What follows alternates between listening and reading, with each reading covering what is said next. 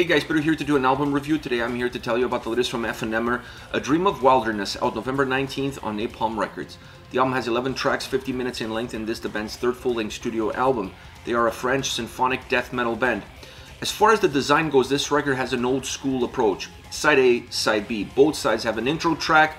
Both sides have a lot of similarity, so they're not divided in terms of the quality or approach, because they're actually very cohesive and balanced, not just within themselves, but from one into the other. This allows you the album overall to work across a multitude of platforms. The fluidity of the record, how dynamic it is, how continuous it moves, doesn't change regardless of how you're approaching this album. So definitely a plus for the overall experience that it gives. Once you move into the soundscape, this record definitely has that spinal cord of symphonic death metal. That is the starting point. But they added a lot of folk influences on this album, and that changes a little bit of the aroma, that changes a little bit of the essence of the record, and has a huge impact in the overall atmosphere. Now, I felt like there were three elements that pushed that folkiness into the forefront more than any other. And that is the symphonic elements, the guitars, and then the lyrical content, the theme of the record itself. These three have the ability to make this album not just feel folky, sound folky, and create an atmosphere that surrounds it, becoming very all-encompassing, if you will. Now, the guitars and symphonic elements are not necessarily working in the same lane, they're in separate lanes, but they're doing pretty much the same thing song in and song out. They're not just creating melodies, they're not just driving the songs, they're not just driving the album, but they're also impacting the atmosphere, and they're giving the record not only this folky vibe, but also a very cinematic approach across every single track. That stays very consistent. So those are two elements that almost levitate the sound off of the record. Then on the opposite end, you have the drums, bass, and vocals. These three try to ground the record as much as possible so that you don't have an album that becomes unbalanced. They try to find this fine line and stay within it, so you have an album that's symphonic, you have an album that's cinematic, that has a lot of melody, but at the same time still carries enough heaviness so that the album stays consistent, it stays cohesive, and it creates a balanced sound, a robust sound all around. Within the heaviness of the record, I felt like the drums could have been slightly heavier. I would have liked to see them a little bit higher in the mix. Certain pockets, you feel it, they're trying to come through, but overall they don't stay very consistent as far as heaviness is concerned. And I really felt for an album that has this much symphonic drive behind it, there's certain key points within the record that you really need a little bit of a break. You need a stop. You need some heaviness to come in, you need some aggression to come in to completely change the eyesight of the listener, so you don't feel like you're going down this flat lane, this linear path from beginning to end with very little oscillations. I really felt like the drums could have done that because the vocals tried to stay consistent and they tried to stay linear all the way through. So you need something from the heavier side of the record as far as the sound goes that creates those ebbs and flows if the vocals are not doing. Now, there's some nuances with the vocals, there's some clean vocals on this record, but those are really nuances. Those are just sprinkles here and there, not enough to really change the eyesight of the listener or change your overall perception of the record. And I felt like if the symphonic elements and guitars are pushing the album in one direction and staying very consistent doing so, you need one element that kind of becomes that piece that changes the overall system, that changes how the machine operates, and the drums could have definitely been that had they been a little bit higher in the overall mix. It would make the sound of this record feel more potent. You could have still been driven, it could still been melodic, it could have still been cinematic, but I felt it would have been a lot heavier overall, making the sound feel even more robust than what it currently is. As far as the overall experience of this album, I like what they did with this record. I like the design of the album itself. I felt like it really played towards the strengths of the album, and I like the overall construction of the record outside of the issue with the drums. This album to me feels like they're coming into a zone and they understand exactly what they want out of themselves and what they want out of their sound. I felt like we've heard these elements in the previous albums, but perhaps not as well defined as we saw them on this record. It almost felt to me that they were not afraid of finally shedding a little bit of that their skin that they had and just fully show the listener what they've always had there, but perhaps not as noticeable. This album removes a little bit of those borders, removes a little bit of that facade, if you will, and becomes a little bit more naked to the eye. It's a lot more apparent to the listener exactly where this band is going as far as their sound is concerned.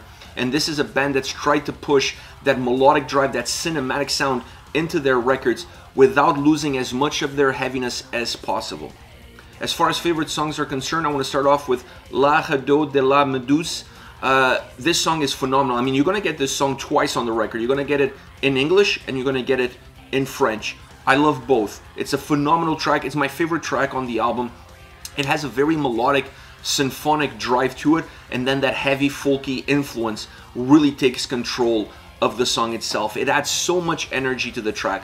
The drums and vocals pack the heaviness. They are the elements that really ground this track, that give it that bass line that's very important, which counterbalances the symphonic drive in the guitar melodies that the track has. This song is a little bit of a microcosms of what the whole record is all about. If you listen to this track, you have the idea of what this album really has to offer as far as the sound is concerned. I love the dynamics that it has. I love the clean vocals that they introduced in this song. It was just enough to really perk your ears, was enough to almost force you a reset, but at the same time not enough to really make you feel like the track was completely different from everything around it. It was a nice little nuance, was a nice little add-on that made the track interesting, that changed a little bit, but not too much. It allowed the song to continue to move and feel very consistent within its walls. Next you have Strider. The instrumental intro really pushes you deep into the track. It prolongs the execution of the song, if you will, and it has a little bit of an underlying darkness. This is a track that hides that darkness really well because it's very melodic. The guitars, the synths, all of that stuff is really creating a lot of melody, and that melody really permeates across the entire track and becomes one of the driving experiences of the song. So I feel like it's hard to tell where their darkness really exists, but if you're paying attention to the lyrics, this is like a first-person almost narrator telling a story of himself. If you take it from that approach, and if you pay attention to the lyrics and you pay attention to how the song is built, you find the darkness within it. The melody tries to hide it, like I said, but at certain key points it's nearly impossible to do so, and it kind of pops up a little bit more into the forefront. The bass sound on this track is phenomenal. I really enjoyed the bass. I felt like it helped define the song. A song that has all of this melody, it needs to contain it somehow. And the drums do it in certain cases. The vocals try to keep some consistent moving along, and I felt like the bass was the one really coming in and putting some borders surrounding the song to have a much better construction, to sound better, to be more connected all around. Next you have A Dream of Wilderness. The drums on this track become the foundation. I felt like this perhaps was the song where the drums had a little bit more of a push. They had a little bit more of a force behind them, maybe not necessarily consistently from the beginning to the end, but overall the feeling that you get at the end of the track is that the drums were a lot more powerful on this song than in some of the previous tracks, and that really helped establish this track. It really helped build the roadmap for the song itself. The guitars are driving the melody, they're driving the experience, and you're going along with it. The consistency of the vocals and the consistency that the vocals give throughout the entire track allows this song to feel very connected, because this is a track that's not necessarily linear. There's a little bit of a valley here. This song goes into a very atmospheric dip towards the middle, and that dip stretches out for a very long period of time, and this makes the song feel longer. You're going through this crossing of the desert almost. You really get deep within yourself, and you get deep within the track. The atmosphere of the track takes full control, and you get lost a little bit in the instrumental portion of it, and you almost forget about how heavy the song was before, because you're going through this almost melancholic portion of the track that really resets your senses and really resets the song itself.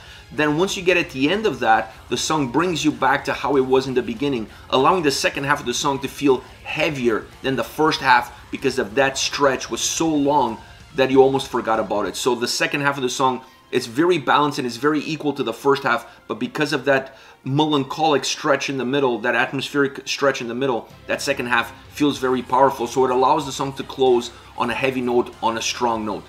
This is it. Aephanemer, A Dream of Wilderness, out November 19th on Napalm Records. Let me know your thoughts on the band, on the singles. Use the comment section below. I'll be reading those and getting back to you. Take care, guys.